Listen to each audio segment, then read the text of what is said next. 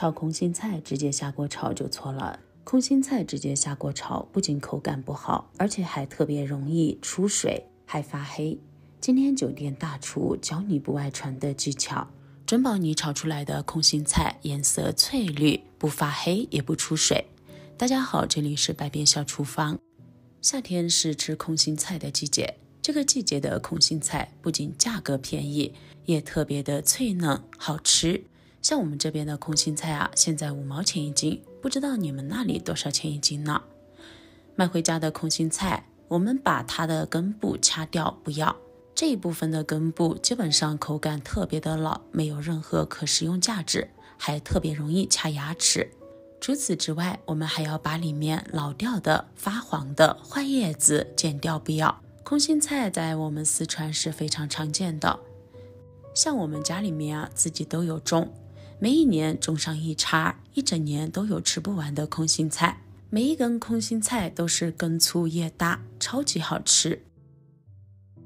挑选好的空心菜，现在我们把它放进盆子里，往里面加入适量的小苏打。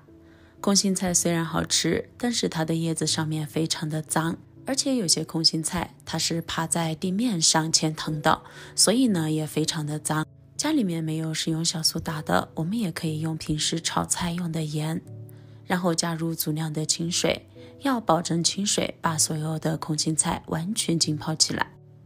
用手把空心菜往水里面轻轻的按压一下，这样可以让空心菜更好的被浸泡在我们的食用小苏打水里面，浸泡5分钟的时间。接下来我们准备几颗干辣椒，往里面加入适量的清水，将干辣椒洗一洗。很多朋友在用干辣椒炒菜的时候都是直接放到锅里面，其实干辣椒在晾晒的过程中没有经过任何的清洁处理，直接扔在地面上就进行晾晒了，所以说呢表面非常的脏，一定要用水把它洗一洗。洗好的干辣椒我们把它切成辣椒段。炒空心菜想要好吃，干辣椒是少不了的，喜欢吃辣的可以多准备一点，不喜欢吃辣的可以少放2个。切好后收入碗中备用。1小块生姜，我们用刀把表面的皮刮一刮。很多朋友觉得炒空心菜放生姜多此一举，其实并不然。我们放一点生姜之后啊，空心菜吃起来口感更好，味道更具层次感。去皮后切下来，趁它不注意把它拍碎。拍碎后，我们现在先把它切成这种的丝。我们生姜用这种拍的方法，可以让里面的姜汁更好的被释放出来，香味也更浓郁。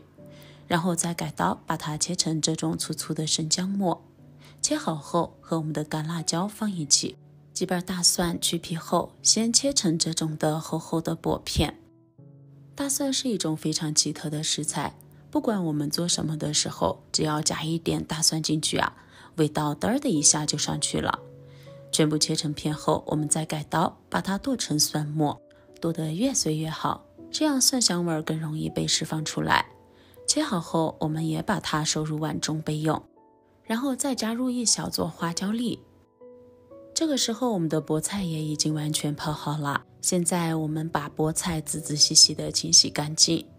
被这样浸泡过后，我们洗起来就更加的方便了，用手这样反复的搓一搓，洗一洗，尤其是叶子的地方一定要仔细的清洗干净。这个时候可以看到盆子里面的水非常的脏，然后再把空心菜放到流动自来水下面反复的冲一冲，把上面的食用小苏打冲洗干净，咱们的空心菜也就完全洗干净了。洗干净的空心菜我们控一下水分，然后把它放到菜板上，切成这种不长不短的段。切成这种的长度不仅好看，而且呢也可以让空心菜更好的入味儿。全部切好后，我们把它收入碗中。空心菜的根部和叶子要分开放，因为它们的成熟度不一样。放好后先放在一旁备用。接下来提前准备1锅水，快要烧开的时候，往里面盛入一点点的食用油，1小勺食用盐，用勺子轻轻的搅拌搅拌，让食盐充分的溶解在开水里面。水完全开起来之后，我们先把空心菜的根部倒进来，焯水15秒钟。我们可以看到空心菜的根部倒进来之后，颜色比刚才更加的翠绿好看了。15分钟过去了，我们把叶子也倒进来，继续焯水10秒钟。因为咱们空心菜的叶子很容易就熟了，所以不能和空心菜的根部一起放进来焯水哦。焯水可以让空心菜的颜色更加的好看。那么我们在给它焯水的时候，加一点食盐，可以让空心菜更好的入味。加一点食用油，可以在空心菜的表面形成一层比较薄的油膜，防止空心菜的营养成分流失。同时还可以让它的颜色看起来更加的翠绿。10秒钟过去了，现在我们将焯好水的空心菜控水捞出来，尽量把水分完全沥干。沥干水分的空心菜，把它放进碗中备用。锅里面倒入适量的食用油，把油烧到7成热，接着再加一点油渣，还有我们的猪油进来。炒空心菜的时候加一点猪油，吃起来会更香，还有肉香味哦。同时呢，可以让空心菜的颜色看起来也更漂亮，吃起来口感也更加的细腻。将猪油熬至完全溶解，然后把干辣椒段、花椒粒还有我们的生姜末和蒜末倒进来炒出香味。接着把空心菜倒进来，加99粒盐，适量的味精，50粒白糖，然后用大火来翻炒。很多朋友炒出来的空心菜又发黑，而且呢容易出水，这是因为很多人在炒空心菜的过程中没有焯水，同时在后期烹饪的过程中还加了酱油进来。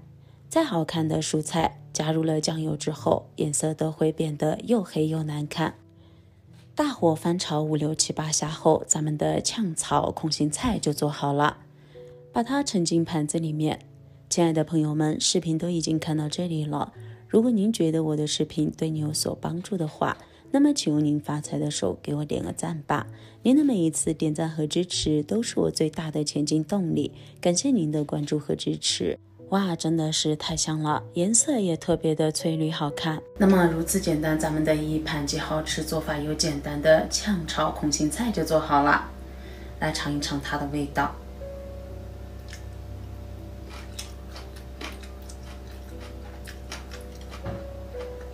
以这种方式做出来的炝炒空心菜超级的入味，而且清脆可口。别说是它的叶子入味了，就连这个空心菜的杆也相当的入味，而且还超级的清脆可口。除此之外呢，颜色也特别的翠绿好看。那么如果你也喜欢吃空心菜，一定要试一试今天的这个做法哦。那好了，我们今天分享就先到这里了，感谢您收看，我们明天不见不散，拜拜。